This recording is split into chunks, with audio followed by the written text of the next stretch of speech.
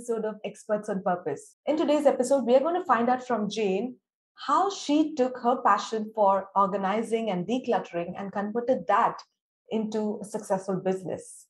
Jane is a Swiss Canadian life-biz organizer, speaker, author, and university instructor whose passion is in decluttering spaces and organizing business processes. Jane wrote her first book in 2016 to help friends get more organized. It ultimately gained international attention, and this allowed Jane to turn her passion into a profitable business called Organized Jane. Her global reach has helped thousands get clarity and get organized with her critically acclaimed books, Organizing for Your Lifestyle, as well as Decluttering for Dummies, published by Wiley Publishing, and through her Business Booster course. With a proven track record in both lifestyle and business decluttering, Jane has spent the last decade helping people become better versions of themselves. Hey, Jane, welcome to Experts on Purpose. Hello, thank you for having me. It's such a pleasure because I just loved your story of how you moved from being in a cement business to actually following your dreams and establishing a business around decluttering people's lives. So let's get started from the very beginning, Jane. When was the first time in your life that you realized that decluttering is your passion? Well, a lot of people ask me that. And it's actually when I was 6 years old, I really began to notice that I was organized or disorganized. And people laugh, but that's actually been a lot of research. And between the ages of 6 and 8 is when you can see if kids are going to start to form habits of being organized. And it's also a great time to help form those habits. So naturally, it was in me. I don't know what it was, but I just always have loved organizing. And that's when it started for me. Wow. Okay. But I'm sure later you would have, studied all the traditional stuff in college and career. So at what point in your career did you go back to your 6-year-old self and realize that, hey, I could actually be doing this professionally? That's a good question too, because a lot of us, I'm from Canada, and you have this notion that you have to go to school, get a regular job and go to university. So that's a very traditional career path I had too. And I started my business actually right like 10 years or 15 years ago now, and then failed the first time and then went back to the corporate world for 10 years and then restarted it. So it took a lot of mindset shift, and probably a lot of your listeners too, just getting out of your comfort zone and really just following your passion, but it's not easy.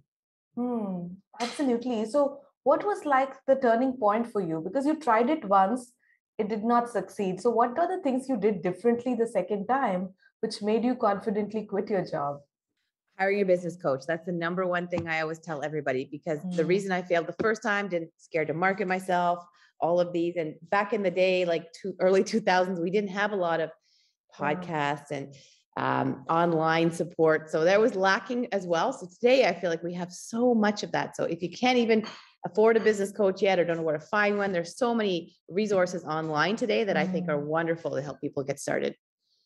Yeah, absolutely. So that made a huge difference, right? So how were the initial years like for you, Jane, when you started the business recently? Where were you getting your initial clients from? How did they know that you are the go-to expert for decluttering? Well, it takes a long time to build that up. And I started just still getting consulting contracts with, from my previous work and trying to make money. And it just takes time. It takes people 30 times, they say, to see you and hear your message before they actually trust or want to buy from you. So just sharing the message everywhere I could with friends, family, online. And that took years, and I'm still doing it every day. So I feel like you have to first reach within your own network and then just keep going. And it takes 5+ years to even get established and then some. So it doesn't happen overnight, but it will happen if you're consistent. Yeah. I like the fact that you mentioned about using the current network that we already have. And a lot of times we overlook that and we try to just build our Instagram following. By the way, your Instagram profile is amazing. I love thank you. all the stuff you're doing there. But thank you so much. I'm sure you would have reached that level after a while of being super consistent, right? So the initial set of people who worked with you were the people who already knew you.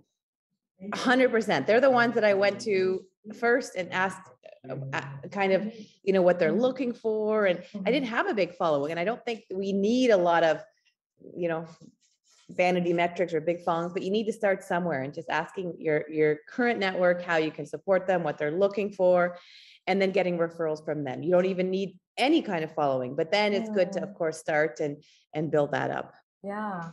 It's also nice to ask people what they need rather than deciding what you think they need and going with an offer, right? Well, that really was my business coach that helped me figure that out because a lot of times, even I created a course, I thought people would buy it. They didn't buy it. So her step in her program, and now I'm a big believer in this too, is going and asking people like ideal client interviews, asking them what they want, reaching out, doing surveys, things like that we always think we know what people want, but really asking is a big part of learning and figuring out what you can build for your future customers. Yeah, absolutely. So when you knew that you had this divine gift, right, of decluttering things, did you also formally learn something around this area to build up that confidence, or it was all your innate skills that you depended on?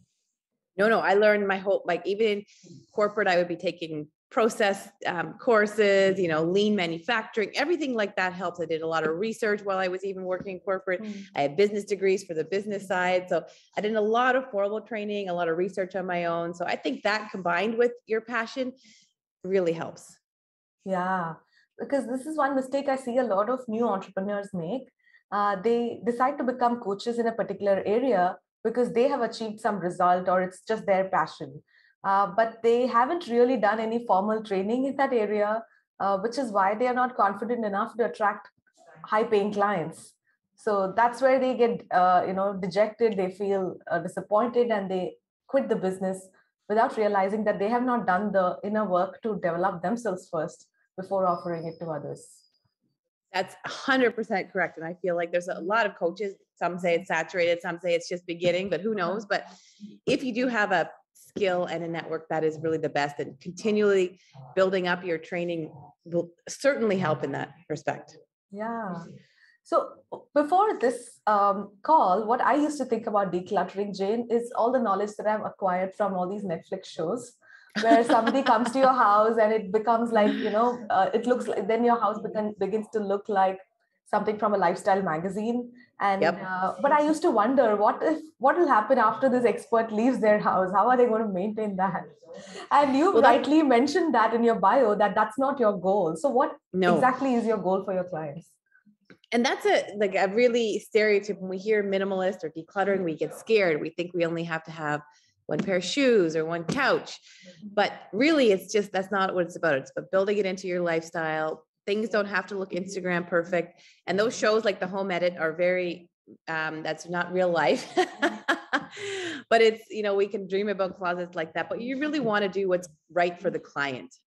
So when your clients reach out to you, Jane, are they very clear as to why they need decluttering, or is that something that you need to educate your clients about?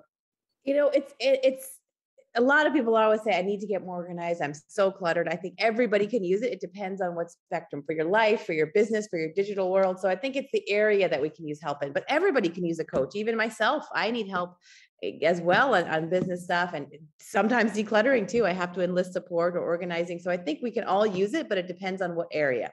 Yeah, but what I'm trying to understand is, do they actually know the benefits? Because obviously their home looks more organized, their life looks more organized. But what are some of the benefits of getting this done professionally? Because people would have tried it themselves first, right? And then it just goes back to how it was a couple of weeks later. So how does an expert make a difference? And also, what are some of the personal benefits? Like you also mentioned in your bio, Jane, that you become a better version of yourselves when your life is decluttered. So can you just elaborate on that? Yeah, so that's a good question. And sorry, I didn't answer correctly the first time, but it really is. A lot of people don't think of the benefits. They think of, when they go to the gym, they'll see results, but we don't see the results per se in decluttering and getting more organized, but they're there. And most importantly, with reduced stress and time. And that's the biggest one, I think, that organizing can bring people. And it's one of those benefits that we can't see, we can't touch. So it's often hard to explain. But when you feel that feeling of organization, or you can achieve more in a day, it's then you understand it. So it's helping people understand that benefit without even being able to show them in a physical way. Yeah. So what you do is a little different from what I've seen other experts do. You also focus on the business decluttering part. So how is lifestyle decluttering different from the business aspect? Yeah, so I think this is a really important point because a lot of my clients own businesses, they want to own businesses or they do and we're just decluttered. We're cluttered everywhere today, from our homes, our businesses, because we make them overcomplicated, our digital world, when we open up our computers, we don't even know where files are. So that's where I transitioned a bit more, especially for the pandemic. We couldn't go into homes anymore. So that's where I focus on more the online space and the business and with my experience there. So it changed a bit to offering entrepreneurs 6 steps to help kind of declutter and organize their business. And I think that was kind of my niche that I was able to secure as well. But I'm still holistic. I believe you have to be organized in all aspects, but really my main course is actually helping you get your business organized. Yeah, I'm so happy to hear this, Jane, because people curse the pandemic, right, for all the bad things it brought to our lives, but it has also brought in some good things, like how, you could, take a different dimension in your business and yet help your clients. Exactly. And that's what I mean, so many new businesses have started, so many changes. We can do Zoom calls more often. We can it's changed a lot of things in a good way too. But of course, there's a lot of bad things as well. But for getting organized, I think the pandemic has been great because we've spent more time at home, realized we have too much stuff. We're still shopping too much, but that's a different, but it did help us realize that we need to get a bit more organized. Yeah. So when you typically meet with a business client, Jane, do you look at their current business processes and you trim all the unnecessary things? Or do you show them your 6-step methodology and see how they can adapt their business to it? How does that typically work like?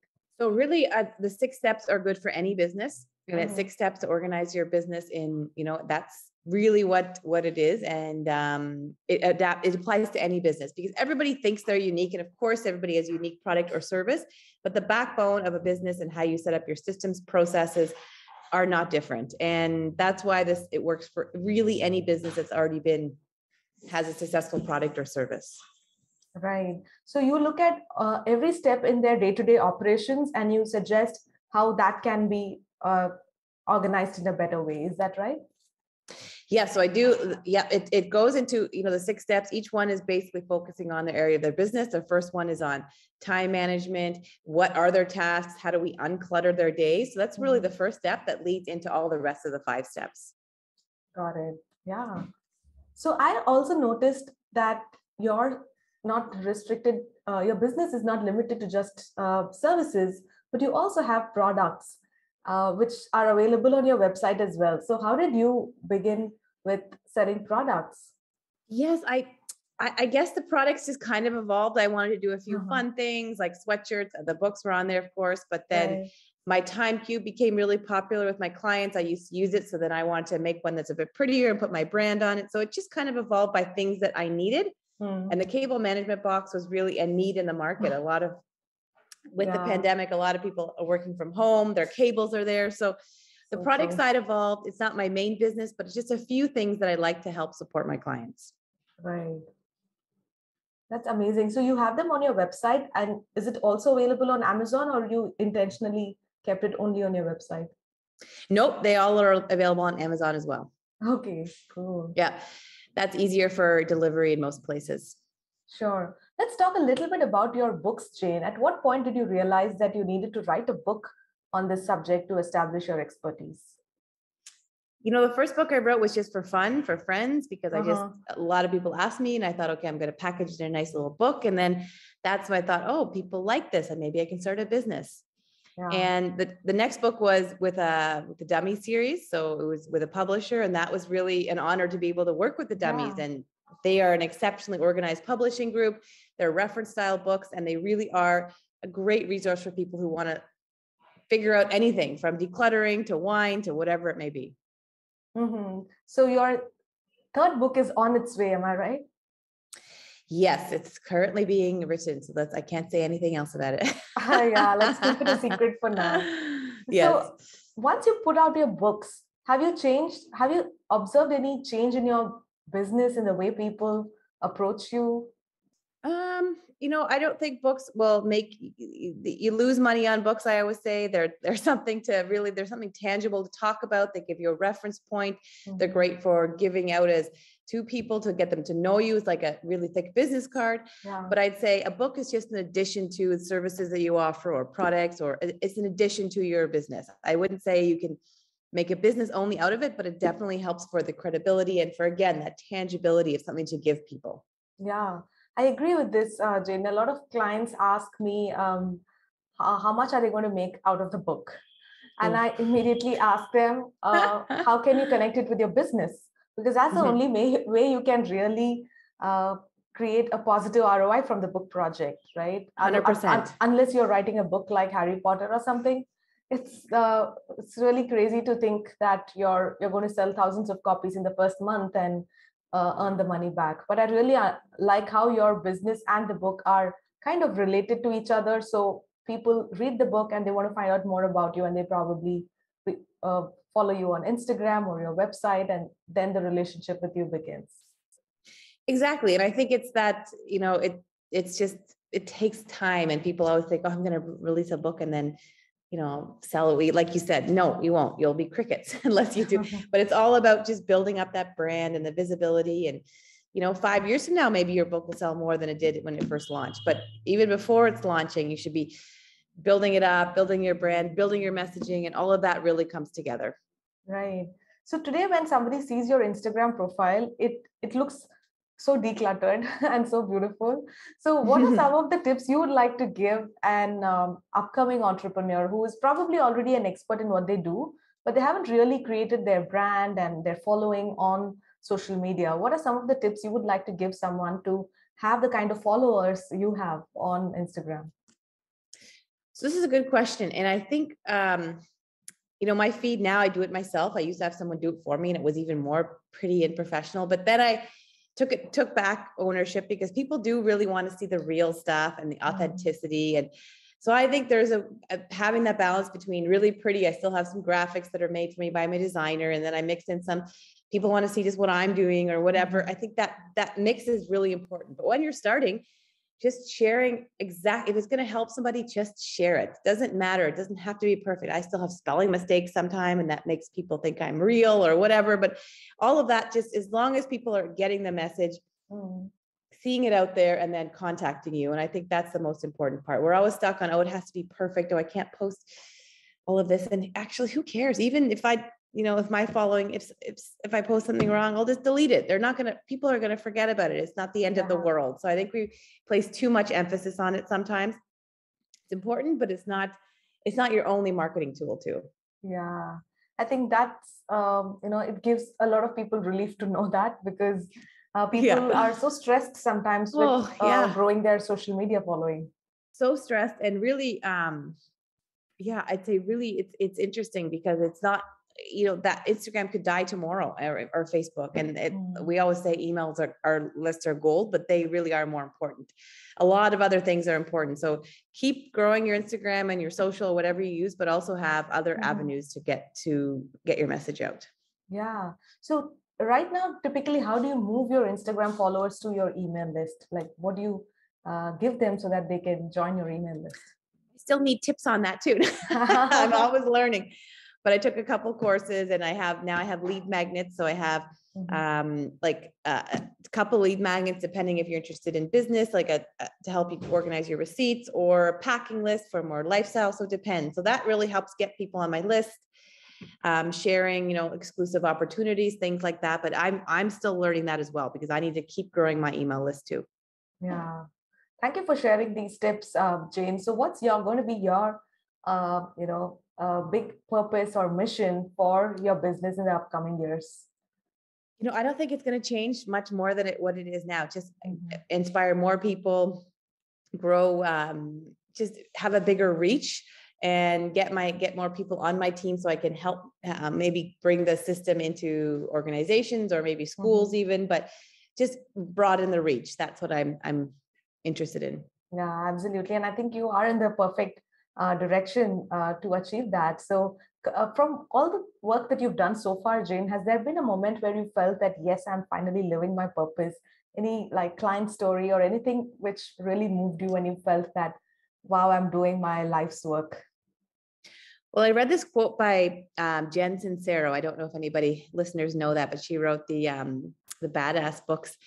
And one of Yeah. her quotes on her Instagram was, when your goals become your reality. And that's kind of, I always wanted to do this. I didn't know how. So sometimes I reflect back and think, oh my gosh, like this is actually, I wanted to be a speaker. I wanted to have a digital business and now I do. So looking back and just reading my own bio, sometimes I'm like, wow, I've accomplished so much. And I think that a lot of us, we don't do that. We don't read our own bios or resumes and think we've done so much. And of course, client testimonials are always the icing on top, but I think a lot of us have achieved our goals and are living it, but we don't reflect on that. Yeah, I think sometimes just pausing and looking back at the journey that we have walked, I think that itself could be so fulfilling. Yep, exactly. Yeah. Great, Jane. So let us know, where can our listeners, viewers find out more about you and your work? Yeah, so I'm really active on Instagram, like we talked about, Organized Jane, organized with a Z or Z if you're from America or Canada. And then my website is organizedjane.com. So really simple. I'd love for your listeners to, send me a DM, and I have so many resources I can give them for whatever area of their life or business they're interested in. Perfect. I'll have all the links right below in the show notes. Thank you once again Perfect. for coming on Experts on Purpose, Jane. Thank you so much for having me.